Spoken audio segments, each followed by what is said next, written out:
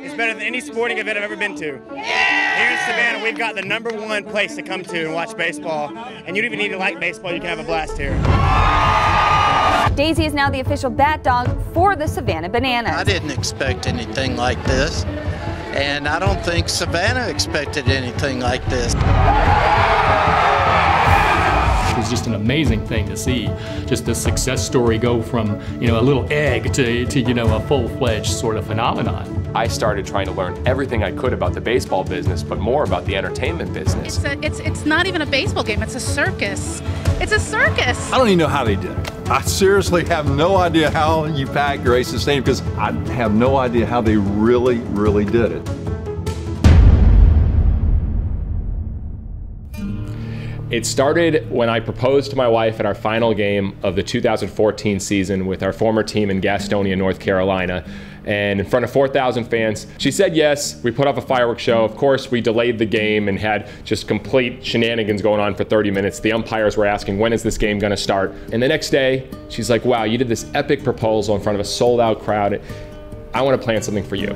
So we took a trip to Savannah. It was the first time he'd ever been. So we came to Grayson Stadium, and it was a gorgeous night. It was 80 degrees or something. It was perfect, and there was nobody here. And we both just kind of were sad for an old ballpark like this to sit basically empty on a beautiful summer Saturday night. So I remember that night, I called the commissioner of our league, and I said, if this team ever leaves, we're coming to Savannah. He said, okay, Jesse, whatever you say. And we found, lo and behold, a few months later, they wanted a brand new stadium. The New York Mets organization, in the opinion of most Savannians, wanted way too much. They wanted a new ballpark. We're all about our history here, and Grayson Stadium is a gem. It should be called Grayson Ballpark, because this is not a stadium, this is a ballpark. I was a huge proponent of the city reinvesting in Grayson Stadium and not building the new stadium, especially for a minor league team downtown. You know, some markets can make it work, but Savannah is a small market. And Savannah is a very unique market in that we have this rich history here. Went to the city and said, we want to do this. And so they came, saw a game in Gastonia, saw the craziness, and said, we'll give you a shot. Everything was so entertaining, so fan-focused, so family-focused. And watching the baseball game, it was pretty good baseball. I mean, I think it was as good as some of the single-A teams we had here. I mean, it was entertaining, and if you wanted to come see some baseball, you saw some good baseball. And I thought, man, this is unbelievable. I think this is something I'd like to give it a shot. We were able to work out a deal and give it a chance, and I think the reaction to the baseball, quote-unquote, community in Savannah was that I'd made a huge mistake and didn't know what I was doing, and Savannah needed baseball, and they didn't want some second-class baseball, and we deserved better. There wasn't the history there. There's no track record to show that the Savannah team, whatever it's called, is going to have any kind of following, and there are a lot of doubters out there. So October 5th, we show up, we're pumped. It's my wife and I, it's our 24-year-old president, Jared Orden, and 3 22-year-olds right out of college.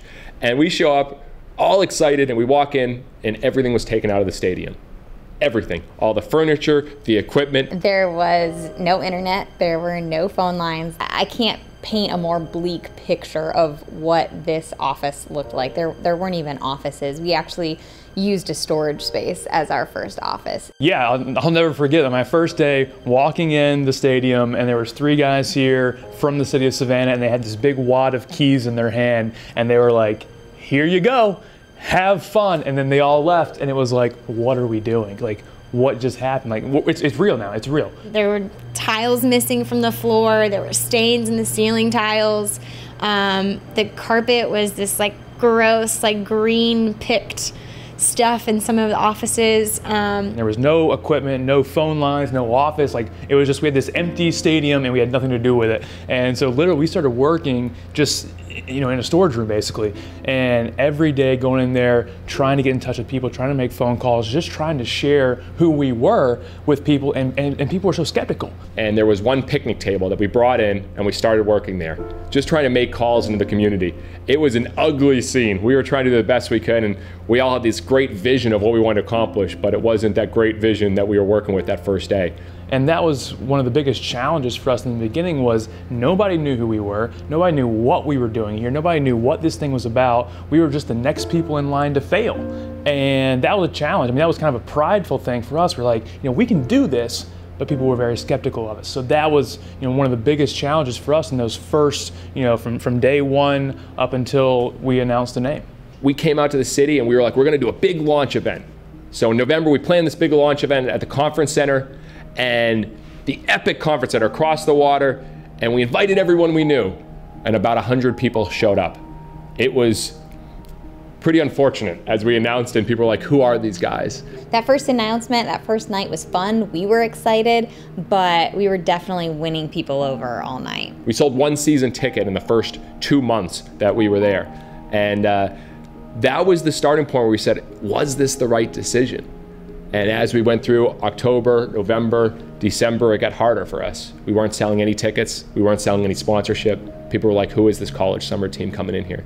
And it got so bad that the middle of January, I got a phone call on Friday afternoon at 4:45 from one of our employees saying that we completely overdrafted our account. And my wife and I were at my best friend's wedding up in New Jersey, and we realized that, wow, what are we gonna do? We have no money left. So at that point, my wife and I, we decided we were gonna sell our house, empty out our savings account. We're gonna come down here, get an airbed, and go all in. And that's what we did. And as soon as we named the team that February 25th, 2016, everything changed. So they had this contest, fans get to pick, and of course, they hadn't played a game yet. And you started seeing some of the, the sailors or the captains. The Savannah Pickles, the Ghosts, the To-Go Cups. We came up at the station, we liked the Savannah Spectres, okay? We thought Savannah being a ghost town, Savannah Spectres would be perfect for it. And then they come out with bananas. We're like, dang, man.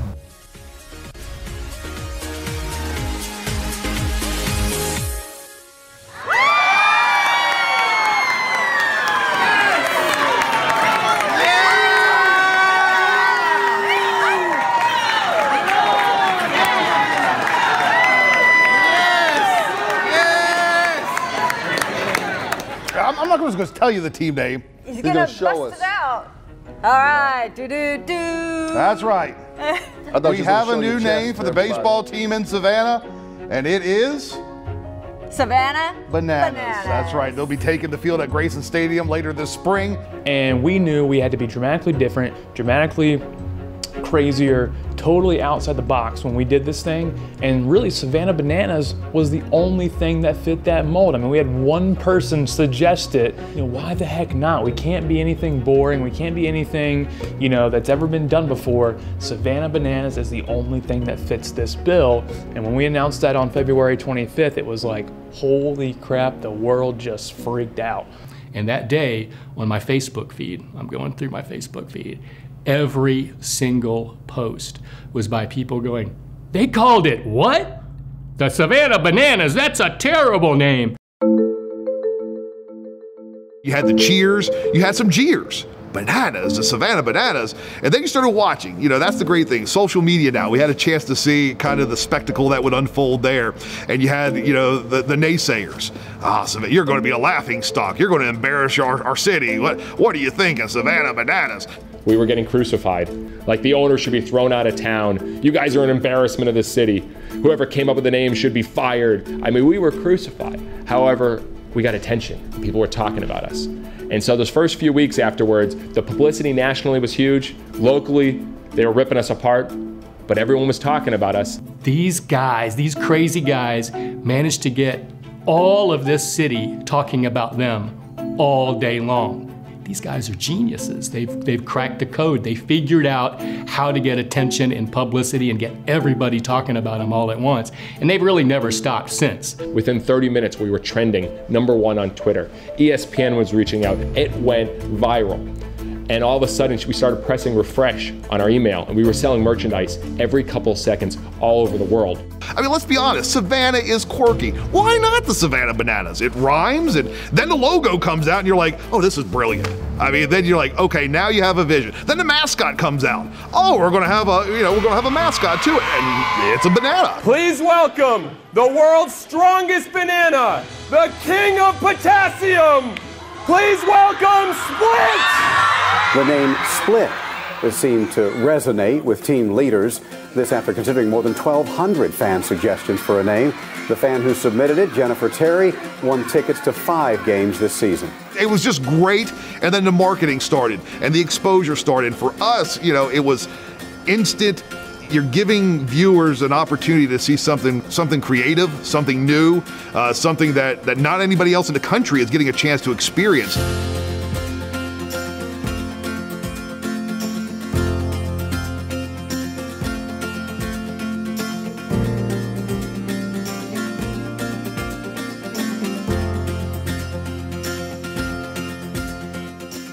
6:10, and we've been waiting for the day. The Savannah Bananas are finally taking to Grayson Stadium for their home opener. For the first game, Emily and I showed up at 5 in the morning.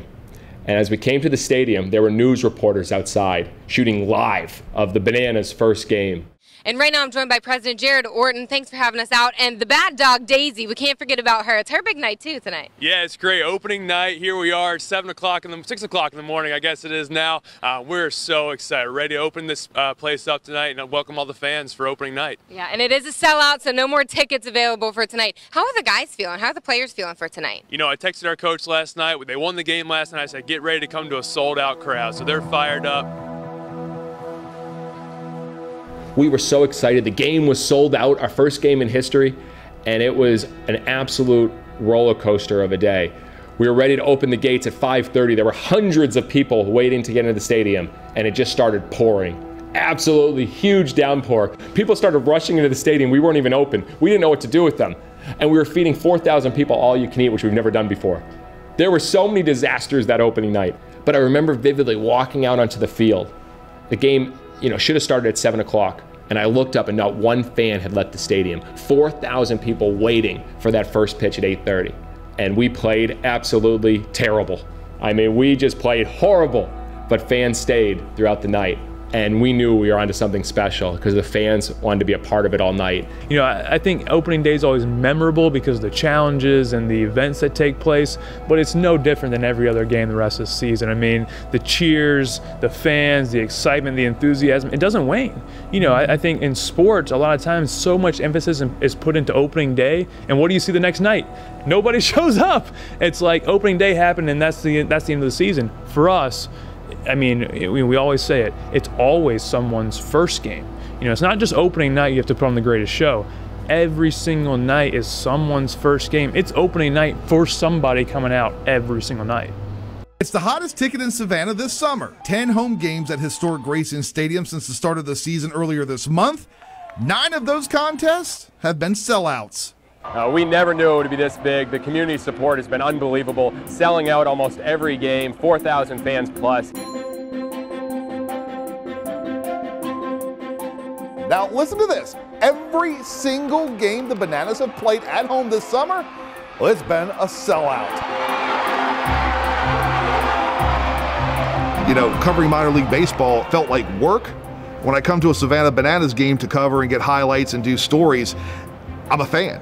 And that's one of the things that I love being able to do. Jesse and the Bananas do such a great job in transporting you. Yeah, you may be 5 miles from home or 2 miles from your office, but when you step foot in a historic Grayson Stadium, it's like you're at Disney World. There's something to be said about the community coming together for one thing and the community be able to go to one place.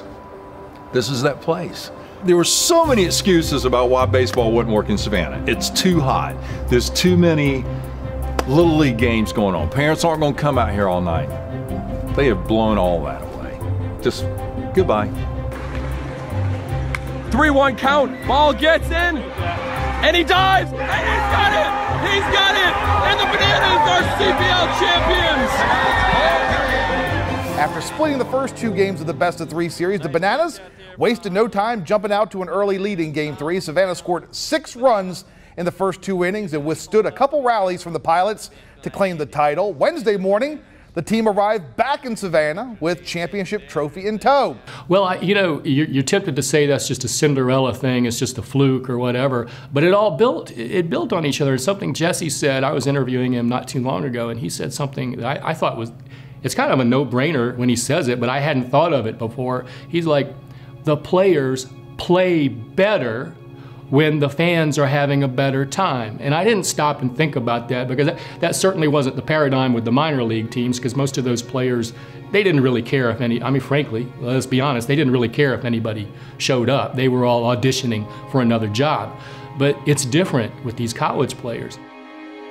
And then you realize, I get it. This is going to be something special for Savannah, because it's a circus with baseball taking center stage is what it becomes. I mean, that's in the middle ring right there is a baseball game, and surrounded all around it, all that stuff, all the sideshow stuff is what really makes the circus itself so special. If the baseball was slow, long, and boring to many, and even myself, how would we make it exciting? So we started thinking about, how do you create this nonstop show of entertainment?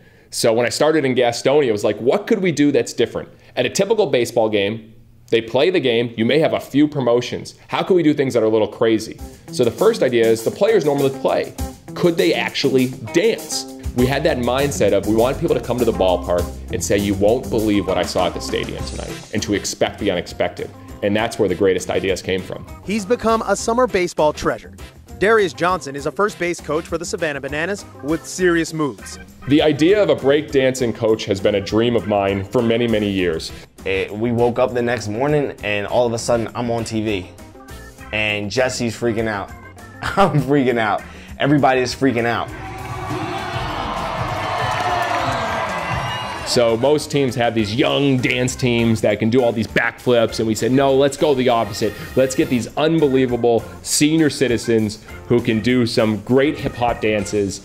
And then the concept of Banana Nanas, it just worked. But the age group is over 65 and into the mid-70s.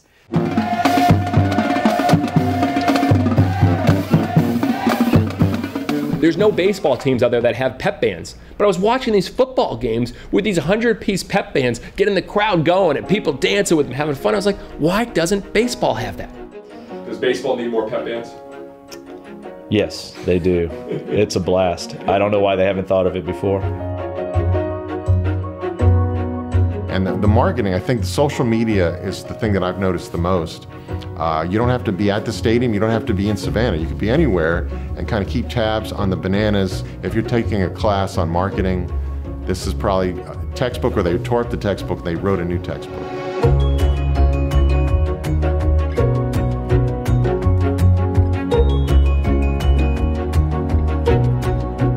I'm in the media, but what the Bananas have done on the social media component is crazy. It's gotten out to the world. And that's why you have people on every continent wearing Savannah Bananas gear. I mean, you got bananas across the globe, and that is so cool. And that's the great thing. It's not just about baseball, and it's not just about one or two silly games. It all rotates and it all builds on each other, and these guys are always having, idea sessions where they come up with new and better and crazier ideas all the time. And I think that's part of the fun that they're having, and that infectious sense of fun gets to everybody else and makes everybody else want to be a part of it. I'd have to think, I can't think of anything that hasn't worked for these guys here. It's just been phenomenal. And it was one of the most enjoyable things that I did during my career. And if I look back and say, okay, name your top 10, this one would be right there in the top 5, and maybe number 1. Because it has affected so many people. Savannah has a great baseball history, except when you look at the attendance. And for some magical reason, maybe it's not magic, it's a knowledge and expertise and creativity and timing. Timing is big, but they've made it happen, and they've made Savannah go bananas for the team. We're looking back to those stories, those fans' first moments. How can we create even more special moments for our fans? How can we wow them? As soon as they pull up to the stadium to when they leave, what can we provide that's going to make them go home and say, this was the best experience of my life? Every day I'm constantly asking, how can we provide the best fan experience in the world? How can we be the best fan-centric company in the world? And so we're never going to stop asking those questions. So what am I looking forward to next year? More stories.